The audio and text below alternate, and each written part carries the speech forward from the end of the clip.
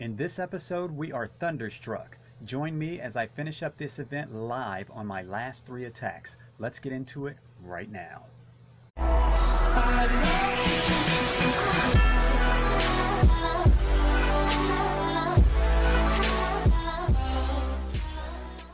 What's up, guys? It's your boy Fitz, and we're back with another episode of Clash of Clans. And in this episode, I am on my Mayhem account, and it's a Town Hall 10, and we're here for the last 3 raids of this Thunderstruck event for my 200 gems. I'm going to get those trained, get those gems. I've got 2 dragon troops that I need to at least use on the multiplayer event, and so we're going to go in here with a composition of 9 dragons, 12 balloons, and then my spells are 4 lightning, a rage, a haste, and then I've got a stone slammer with 7 balloons and a freeze spell.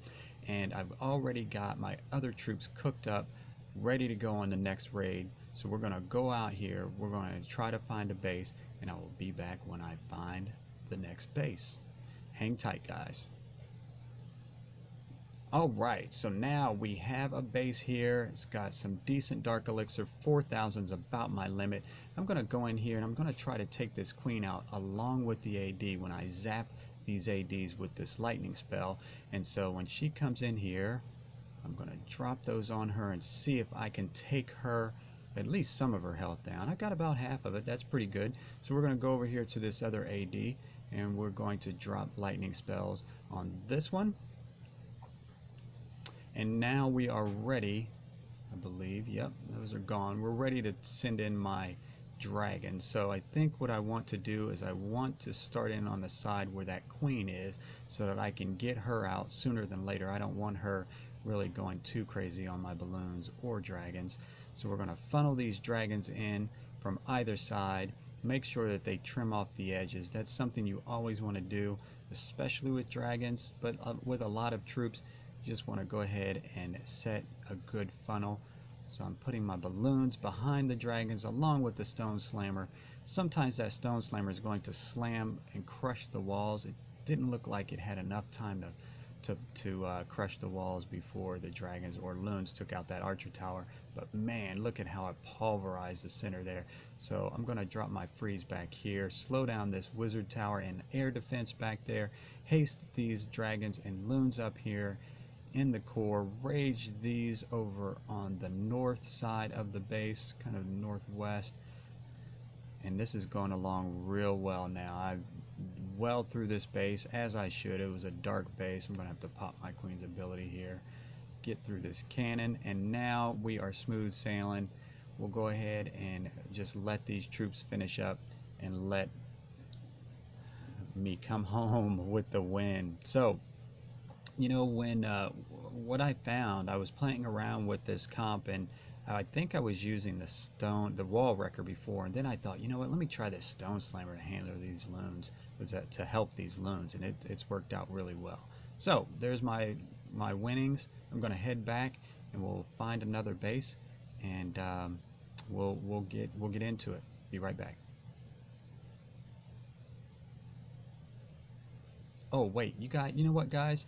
Look at this. So I had to go and spend some loot. I don't know if you rewind the video, you'll see that I was almost maxed out on my storage. So I went ahead and bought some walls so that I could free up some of my loot space. I mean, who wants to raid and just waste loot? If your storages are full, you'd run out of loot. So we're gonna go out and find the next base, and I'll be back when I find it. Alright, here we go, guys. So we've got another base here. This one's a little bit more dark elixir. It's 4,683 dark elixir. And look at this, the expos. They are pointed down. That is a defense's worst nightmare when you have an air attack come at you. So we're going to go ahead and try to snipe out this air defense with the queen in the location of the AD in 3, 2, 1.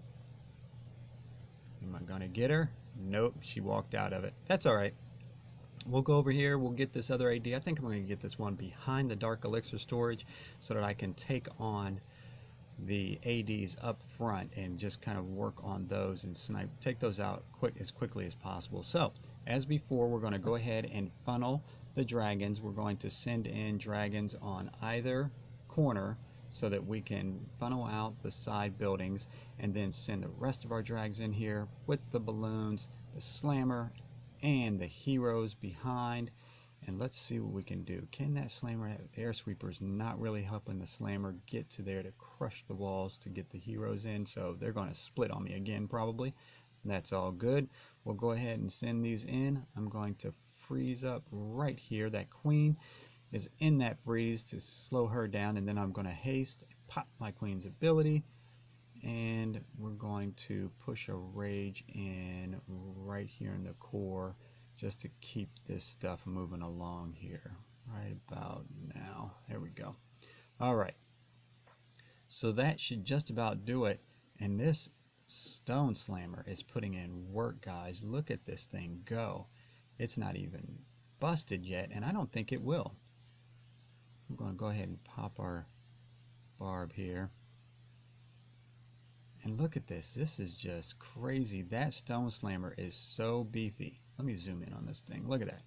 I mean, that is one beefy balloon.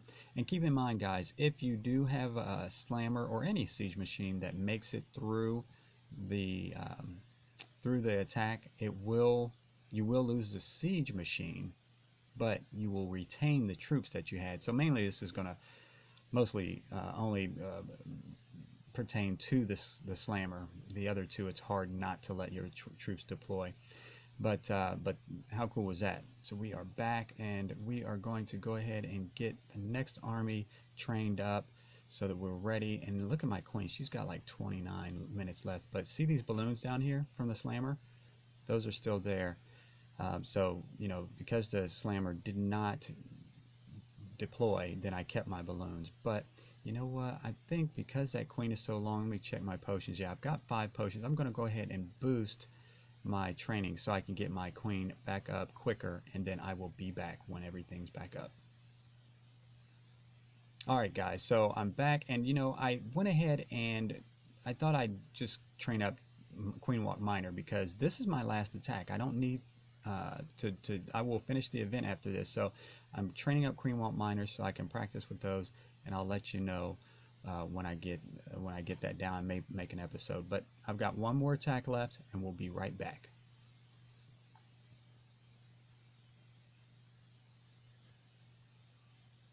Alright guys, so here we go. We've got our next attack, and this is for 5,200 in Dark Elixir, and we are ready to go. Let's see, we're going to go ahead and we're going to try to hit this. I wanted to try to take out the air sweeper and the AD together, but I don't know if I'm going to be able to do that. I better focus on this AD alone and not try to take them both out. So we're going to take that AD out, and then we are going to take that AD out, and just like before, we're going to send the dragons in to trim on this side so that we can get the dragons in on those front ADs and take those out. This is a fully live base, and it's certainly not a it's more of a 9 than it is a 10, but we're going to go ahead and send in our troops here with the slammer and the heroes, and let's see if we can get this slammer to do work. Boom. I think that slammer broke open the wall for me. Oh no, it didn't. Maybe my king will go in this time because there's nowhere else for him to go, so they've got to break in. But look at this slammer just put in work on these walls. And he just completely destroys everything. Alright, I need to get this rage in. Oh, mortar mauler. So I'm going to drop the rage here and see if we can push these dragons. They've done a really good job to staying in the core, and that's the reason why you want to get a good funnel so that you can get your troops inside the core. And luckily, I really needed my heroes in the core this time, because if they did not go through the core, I don't know that I would have won this. I don't know that I could win this raid. I mean, and I think I might triple it. Yeah, I think I've got it. I didn't even notice those Inferno towers down there when I was raiding, when I initially started on this one, but I think I'm going to be okay. Of course, the queen won't go after the archer tower. She's going after the gold. Can she get this archer tower? Oh, that was clutch. That was clutch. She got it. So there's 4 dragons left and a balloon, and that is a 3-star for the good guys. So there you have it, guys. We should be completed. We got a lot of gold, or a lot of the dark elixir. We got 5,700 dark elixir, 58. And there you go. Got 200 gems and 400 XP, and I got the mortar mauler achievement. So we'll go ahead and we will get these gems as well. That's 20 gems for the mortar mauler for destroying 5,000 mortars in multiplayer battles. So got those, and there you go, guys.